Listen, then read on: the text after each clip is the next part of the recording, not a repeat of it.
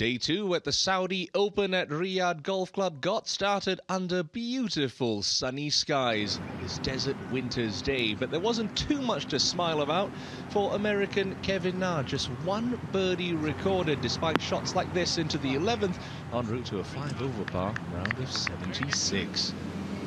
Wasn't too much to cheer about for the overnight leader, Chapchai Neerat, as well. 64 yesterday, 9 shots worse, and a 73 on Friday. Henrik Stenson, former Open champion, battled a bit of jet lag to start the week, but that was a nice birdie at the 7th. He'll go into the weekend at 5 under after a second round of 67.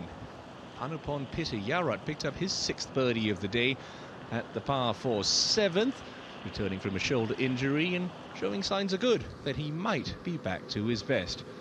Age development to an Order of Merit winner, Denwit Buri Bunsab, continued to play some sparkling golf in Saudi Arabia, backing up his win 2 weeks ago in Dhahran with some stellar golf in Riyadh.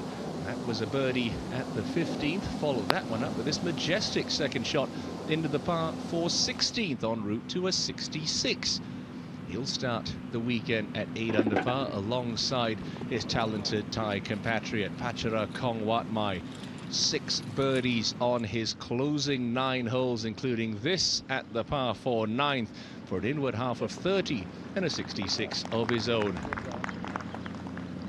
But without a shadow of a doubt, the shot of the day came from the former Myanmar Open champion, big Australian Todd Sinnott, with a walk-off eagle on his closing hole, a round of 67 and a share of the halfway lead.